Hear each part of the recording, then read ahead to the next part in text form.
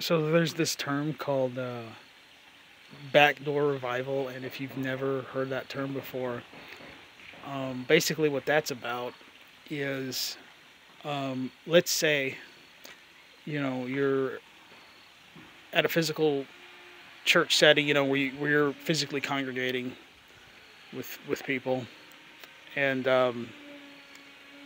these other people show up, or they've been coming for a while, and they slowly been trying to put leaven into the minds of the people.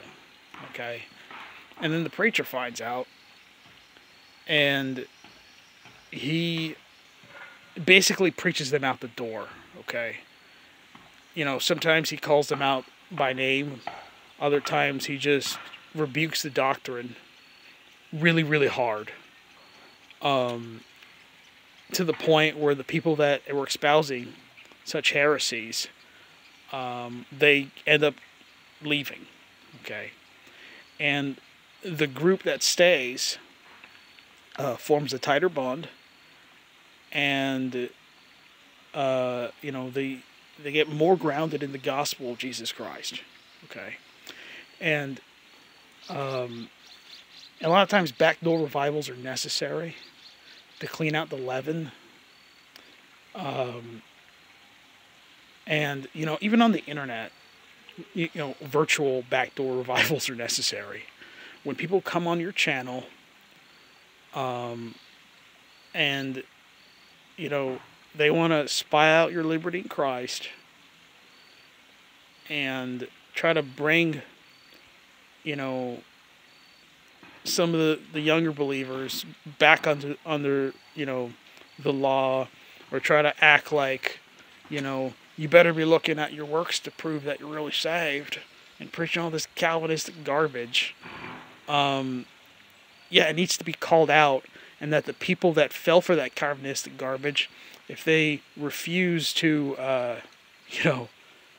see the truth, then they need to leave. They need to leave my channel. They need to leave your channel. They need to leave, the physical church that's preaching the right gospel, and these heretics need to leave. Okay,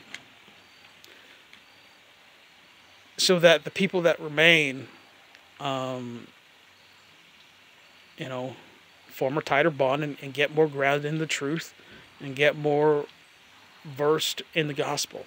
Okay, so that there's not these weird distractions.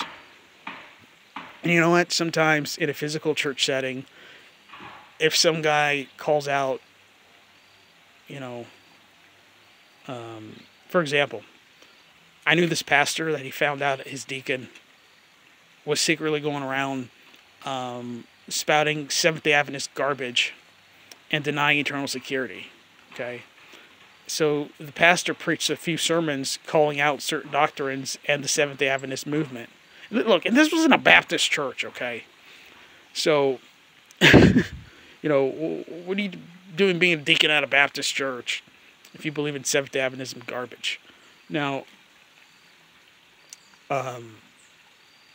anyways, there was a church split over that, and people try to vote out the pastor, and I think it was a third of the church left, or like a 40% or something like that left. And look, good riddance, okay? Because why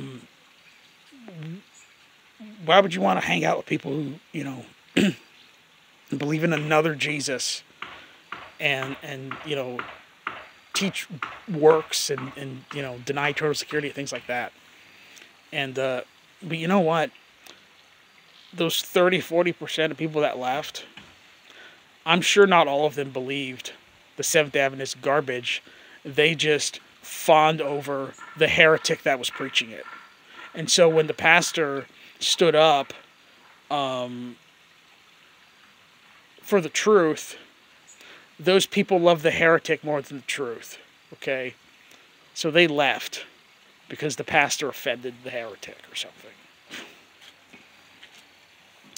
And, even on the internet, there's some people I believe that are saved, but they just fawn over heretics. It's weird, okay? And some of them are going to leave my channel, and, you know, you need to be gone, okay? Because if you're going to defend people who preach damnable heresies, just because you're offended at what I said, then you have no business being here either. Until you change your mind about defending heretics and getting offended for the sake of heretics, and get offended over the sake of the gospel instead. You know, be a defender of the gospel. Anyways, good day.